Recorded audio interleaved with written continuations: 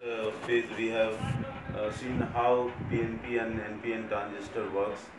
We have seen the how to take the observations of the uh, macro ammeters and input voltage, the high resistance voltmeters, and how to use the milliammeters to find out the collector current and collector to emitter voltage with the high resistance second voltmeters for output reading. Now today we will study about how to draw the input characteristics. To draw the input characteristics, we have to decide the value of the base to emitter voltage, which is taken along the x-axis. This value is the x-axis and y-axis. We put all the different values on the x-axis. Base voltage, base to emitter voltage is taken along the x-axis and base current is taken along y-axis. We see that at given constant value collector current at 2 volt, it is seen that the graph is obtained in the upward direction. The curve line is obtained.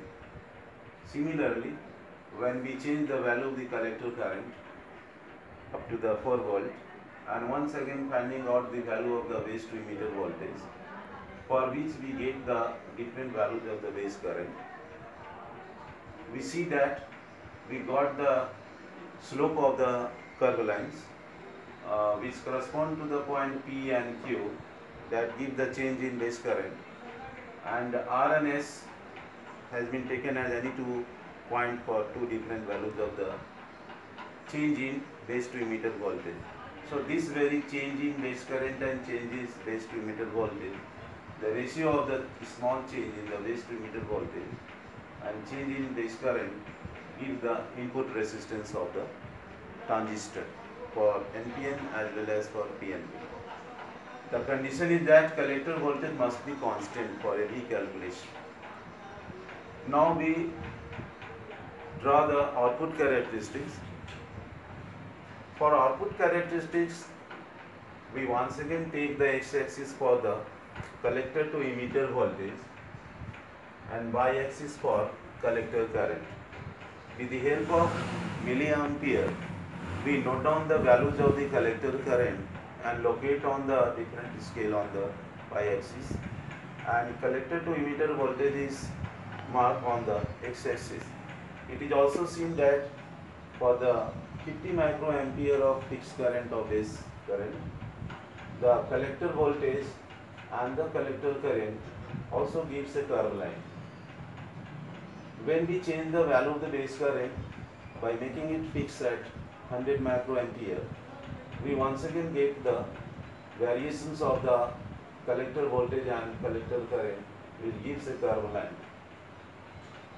Now we decide any two values at the 50 microampere that correspond to the one initial point.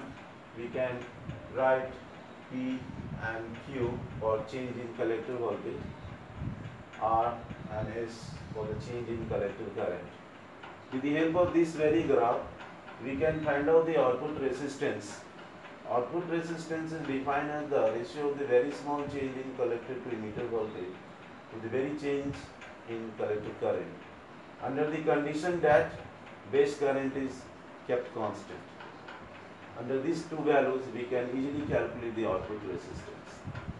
Now the third point is that the purpose is to calculate the resistance gain. Resistance gain is the ratio of the output resistance to the input resistance. So with the help of the previous calculation of input resistance and output resistance, we can easily find the resistance gain. Now the third purpose to calculate current gain and voltage gain. This can be easily calculated but with the help of transfer characteristic. Third category of the characteristics of PNP and NPN transistor is that base current is taken along the x-axis and collector current is taken along the y-axis. And by finding out the values of the base current along x-axis and collector current along y-axis, number of points located, we locate the different number of points, and by joining the line points from the origin we get a straight line. So in the transfer characteristic, the main point is that for the given value the base current and collector current we get the straight line, and collector emitter voltage at 4 volt is maintained constant. Now with the help of the two corresponding value for the two different values of the base current, we calculate the change in base current, and for which some two different values of change of collector current can also be calculated with the help of the graph.